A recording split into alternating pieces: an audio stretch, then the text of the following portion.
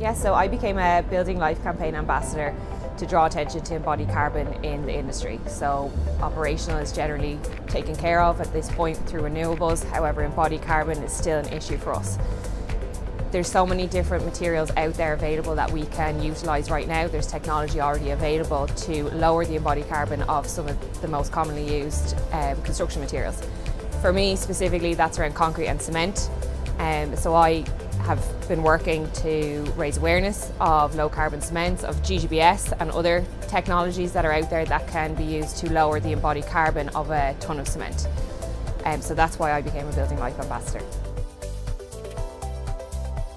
So what I'm hoping to achieve with the campaign is to raise awareness of embodied carbon of materials and to focus the industry on trying to decarbonise construction materials, to push material producers to have EPDs for their products, to encourage designers then to request and ask for those EPDs, and to generally just make people more aware that they can specify low carbon products. Specifically for me, that would be low carbon cement, so that's like specifying GGBS or collaborating with industry to produce new novel materials or new low carbon cements or concrete.